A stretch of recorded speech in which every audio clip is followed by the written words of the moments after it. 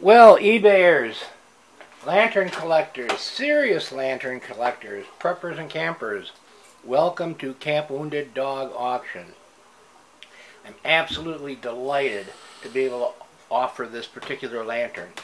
It's a Sears, essentially it's a Coleman 228, but the colors are different and it's badged for Sears Roebuck.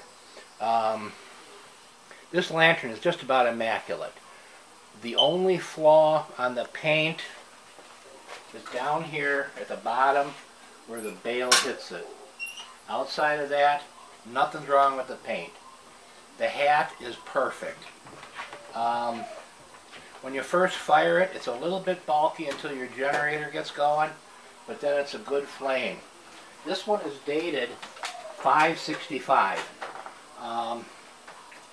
Show you the hat. The hat is gorgeous. This is my item number 723. The collar is tarnish free. Sears model on this is 4767470. The rest of us call it a 228D. 465. This lantern is just great. I'll tell you, I had to knock the guy to the ground and wrestle him to buy it from him. I wanted to offer it so bad. I didn't get it cheap. But if you're a serious collector, you know that lately the prices on lanterns have just been going through the roof.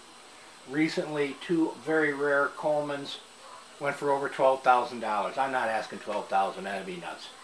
I'm asking a reasonable retail price on this. Keep it 2 or 3 years, you could flip it and make money because it's just going to get more valuable unless you wreck it. So please be real careful with this lantern. I like it a lot. You know, if I had less lanterns, I'd keep it for myself. It's really nice shape. I hope it goes to a good home. Alright folks, thanks a lot for looking. Oh, watch out for this one. Couple weeks I'm going to be offering my Christmas lantern with a custom Boy Scout Merit Badge Project box. That's going to be a good one too. Okay, thanks again for looking at Camp Wounded Dog Auctions. Have a good afternoon or evening. Bye-bye.